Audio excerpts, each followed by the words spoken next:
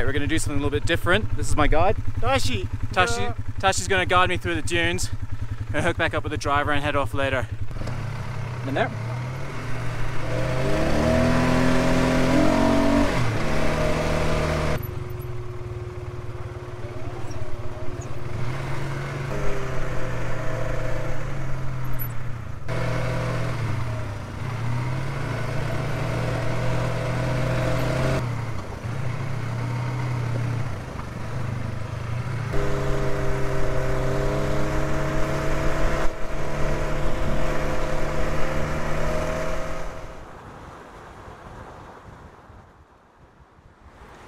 Back on the road, leaving the Nubra Valley. So today we're going to go from one tense disputed area to another. So the Nubra Valley is near the Pakistani border, and just a little bit that way is Siachen Glacier, where the Indian Army still has quite a big presence, and it was the site of some of the more recent armed conflicts between India and Pakistan. But today we're going to go upstream along the Shiok River and then over past to Pangong, which is Lake Pangong, and that's one of the highest saltwater lakes in the world. Now that's up against a disputed area with China on the border of the Aksai Chin region of China in Tibet. Pretty calm recently, but there was a war there in the 60s, late 60s, early 70s between China and India. So once again, tense area. You know, this isn't exactly the most peaceful area. As much as the locals are, there's unfortunately bigger geopolitics at play. But for now, I think today the most important thing is just to sit back and just take in where I am, enjoy this.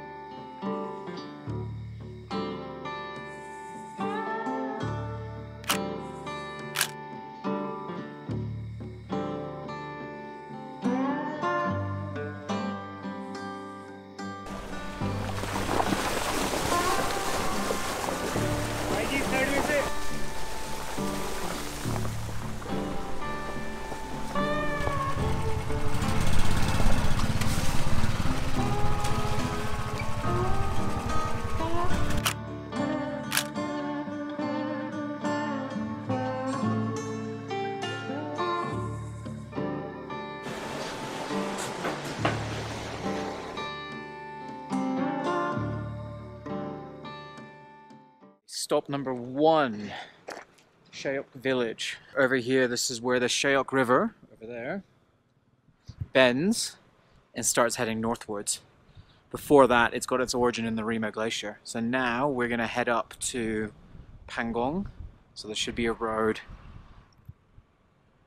up to a pass and then to the lake. I had to stop at a police checkpoint, give them my passport, check off our permits, and onwards. Okay, that sign says we've only got 57 kilometers to go. 57 doesn't sound like a lot, but given the conditions of the roads, yeah, I think we're not even halfway there.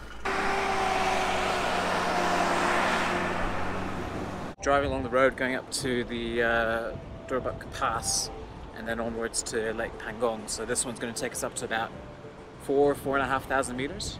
So having left Shayok, driving up this massive gorge here, which is amazing, but steep as can be on both sides.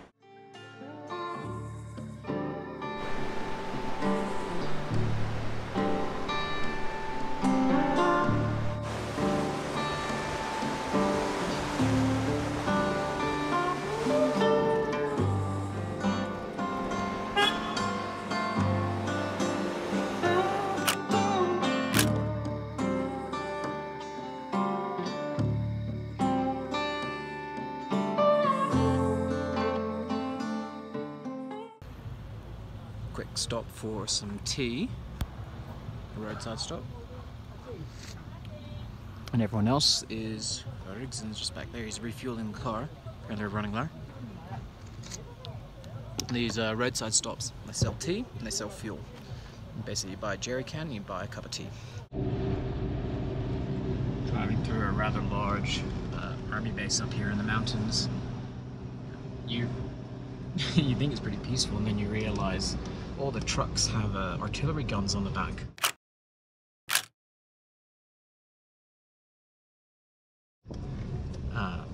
Doesn't seem like there's a lot of people here, so this probably is just a staging area.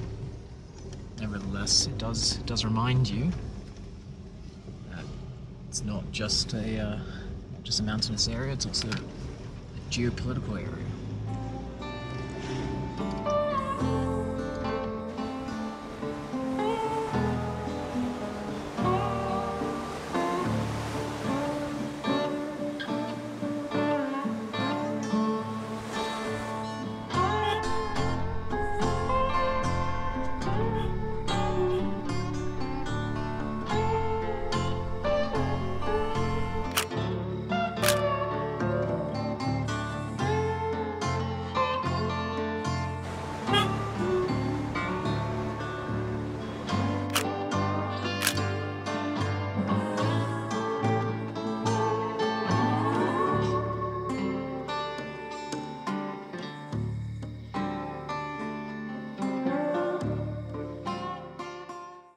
Stopping off for lunch in the town of Spangmik, which is at the, geez, I'm losing my bearings, the western end of Pangong. This part of Pangong is really popular because it was the climax scene of a famous Indian movie called The Three Idiots, where the heroine rides away from her wedding in a yellow scooter along the lake shore. So, down there, can't quite see, there's about 20 yellow scooters just lined up against the lakeshore, and people are paying to get photos sitting on the scooter. Tonight we're gonna stay a bit further down the lake in a town called Man. It's a bit quieter, a bit more rugged. Once I get there, plan is afternoon I might just check out a bit of the lake. It's quite windy at the moment, it's getting cold. Hopefully this weather holds though, and try to get some shots. Otherwise, I'm going to get up early tomorrow morning and definitely catch the sunrise and go for a hike along the lake before we head back to Leh tomorrow. Not as nice a road back to Leh. I mean, it's still nice, it's just not going to be as exciting as today's road. Right, we're driving along the lakeside here. We're going to head further down, as far down as we can go. Got an overnight stay there.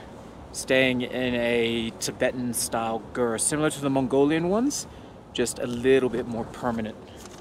And if I'm lucky, this will be like my tent last night, which turned out to be a bit more than just a campsite. Now the reason we can't go past Man is that over here is the Chinese border, and they don't want foreigners, let alone locals, getting too close to that, because that is also a disputed border area. So everything to that side is pretty much the Aksai Chin Desert of China, which is the most western part of Tibet, the Tibet Autonomous Region. Actually, well, Tibet and Xinjiang, so part of it's Xinjiang, part of it's Tibet.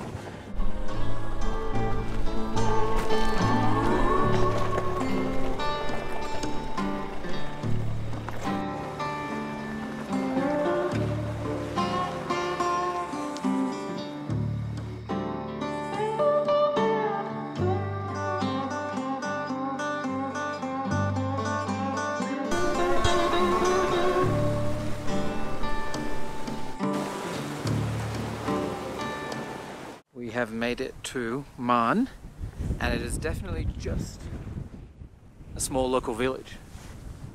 You got everyone tending their crops over there, and this is my gur for the night. Let's have a look inside. Very nice actually, looks comfy, looks warm. It's still more than I thought. Honest to God, thought I was going to get a tent with like a carpet on the ground. Maybe a mattress. You know, I packed my own sleeping bag because I thought, you know, it'd just be roughing it. And I think the Ladakhis have redefined glamping. Let's have a look at the toilet. Oh my word! That's nicer than our toilet at home.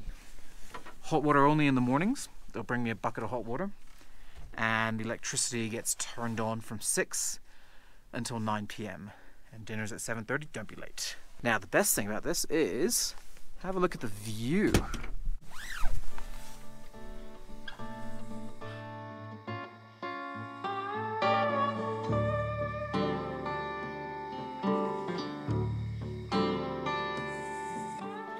here just outside my gur. I met this group of farmers cultivating their wheat, and they were super nice. They showed me how to do it. They gave me a go at it as well. Oh, hang on, gate. Anyways, so they showed me how they're cutting the wheat with their scythes. They they asked me to have a go and give it a go, and they're kind enough to let me get some really nice shots of them at work.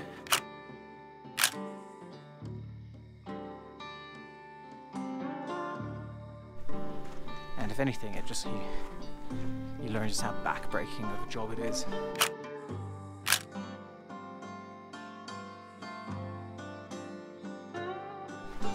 But in this climate, you got to do what you got to do.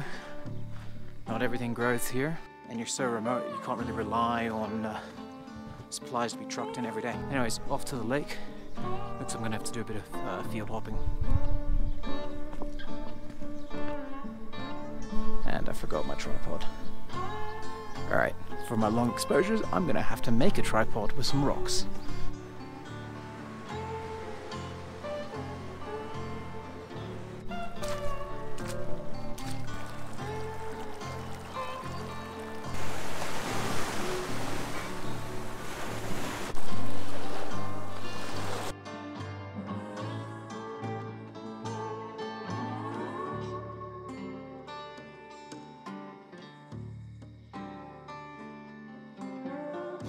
Right, I've picked this stop here on my hike along the shorefront, about 2 kilometers from the camp. And because I forgot my tripod, I've got my makeshift tripod ready. I'm running a triple filter set at the moment. I've got my ND8 graduated neutral density filter, and I've also got a polarizer and a 10-stop neutral density filter. So what that means is, in broad daylight, I am able to take, what have I got now? I'm running 1.5 minute long exposures. They should look like this.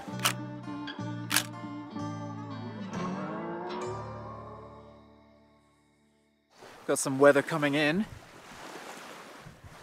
over the mountains, a few drops of rain, so probably got to head back soon. I thought while I'm here, got to at least touch the lake.